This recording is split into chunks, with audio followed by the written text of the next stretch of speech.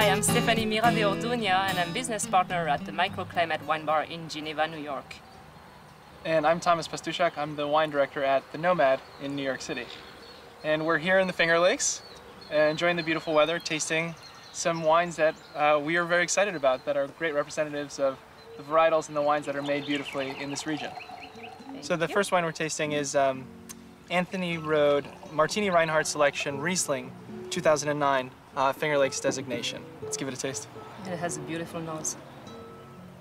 What I love about Riesling is that as a grape, a lot of people have this preconceived notion that it's all about sweetness, when in fact it's not. I think that the structure of great Riesling is based on both sugar and acidity. This, I think, is a beautiful expression because it brings together all of the things that I think represent Finger Lakes Riesling well, which is great cut and clarity through the minerality. But I find that for being a cool climate, you definitely have the acidity in the Riesling, but you also, as you mentioned, have that beautiful bouquet, the beautiful aroma. You have lemon, you have lime, you have floral components. Oh, absolutely. You have ripe peach, the white peach. It's just gorgeous. It's incredible. All right, so this is Standing Stone Vineyards Gewürztraminer 2009. So why don't you tell me, what do you think about this? I mean, certainly a varietal that not a lot of people know about. I mean, what do you feel?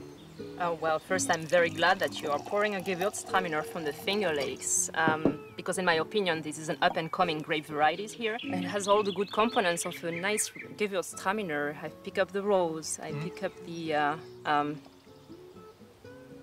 some lavender or pine or something. Yeah, it's very aromatic and floral. I always talk about lychee and, you know, like you're saying, rose petal, and there's a lot of tangerine character to it. I'm really impressed with aromatic varietals in the area because, again, it takes a cooler climate to make them well. Actually, Standing Stones is one of the first Gewürztraminers that I ever tasted from this area, and what I couldn't help but remark on at first was that it was a great value. I thought that, you know, its price point relative to so many other Gewürztraminer, for instance, from Alsace, the level of quality at its price, I thought was exceptional. I'm from France myself, and I'm used to drinking Gewürztraminer from Alsace, and it's always a nice surprise when I can find a Gewürztraminer from the Finger Lakes that fit exactly that characteristic, that varietal typicity of the grape. Absolutely. All right, so this is Pinot Noir, Silver Thread Pinot Noir 2010. I love Pinot in general, especially expressions from cooler climate regions, because the motherland of great Pinot Noir is obviously Burgundy, and it's great to find counterparts in the New World that can make Pinot Noir well. I absolutely agree. That being a cool climate, such as is Burgundy, that's another grape that found its home in the Finger Lakes, Pinot Noir.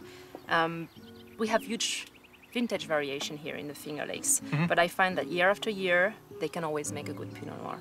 Pinot is a very fickle grape. It's got thin skin. It's not meant to be a dark purple, you know, beast of a wine. I mean, when you think about exactly, you can see through this. You can see through the glass, which I think is very important. It means that the Pinot's, I think, been handled well. That you know, it hasn't been sort of over extracted. To me, cool climate expressions like in Burgundy, and that you might find elsewhere in France, in northern Italy, and you know, here in the U.S. in the Finger Lakes. To me, this is sort of the closest expression of Burgundy in the U.S. To the real deal. And even though it breaks my heart as a French to say that, price-wise also, it is very interesting. You have Pinot Noir in the Finger Lakes that are so much more affordable. It's true. So this is Damiani Cabernet Franc 2009. So Cabernet Franc, kind of an interesting grape. I mean, for me, I think about the greatness that it shows in France, in the Loire Valley, and also in Bordeaux, where it shows a very, very different side of the grape. I mean, it's very versatile, it's sort of very dynamic. I mean, what are your thoughts? How do you feel Cabernet Franc falls? Where do you think it falls in the world context here in the Finger Lakes? I think it reproduces what is happening in France, in the Loire Valley as a grape varietal, but also in Bordeaux in blends. I have seen here some blends with Lemberger, which is also a cool climate grape variety that you find mostly in Germany.